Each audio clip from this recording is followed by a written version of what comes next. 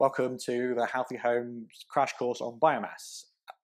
We are going to quickly run through what biomass really is and is it good for your home, and should you be thinking about putting it in. So what is a biomass boiler? Effectively anything that burns organic material, so trees, which comes in wood chips, pellets, and then there's other biomasses that are out there, but the wood chips and pellets are by far the most popular. In homes, pellets are generally the preferred method because of the delivery process, depending how big your home is. Because the wood chips come in really small bags, you can bring them, you can manhandle them and install them and put them into your boiler yourself. Wood chip is generally only really used on large country estates or in places where you are actually physically going to provide your own fuel supply. Now, the key thing with biomass boilers is fuel supply. So if we all get onto biomass boilers, the fuel supply will run out. There's rumours of them actually, in some instances, importing wood from other countries. So that will start to deplete the whole real reason why we're using the reason why we're using biomass boilers. The reason why biomass boilers are carbon neutral is it works on the premise, or almost carbon neutral. It works on the premise that a tree absorbs all of the CO2 energy.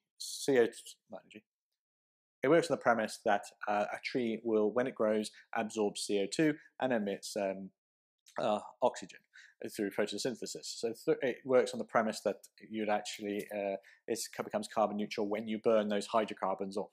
So if we're now transporting it long distances, or if your fuel supply runs out, it's not a guaranteed source at this stage. We would really only recommend biomass boilers on very large homes that require that are either close to a wood source or have their own wood source, either on site or nearby.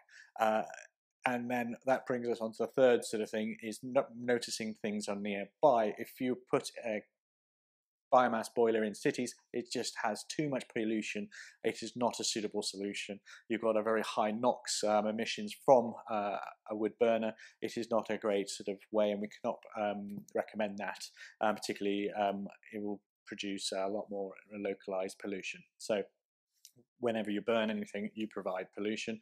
That is fine in the countryside where it dissipates, provided that you are responsible. But it won't affect many people if it's in the middle of nowhere. But if you're in a very built-up urban environment, it's just not suitable. If you'd like to know any more information about Healthy Home Hub or the Healthy Home design, please click one of the links below.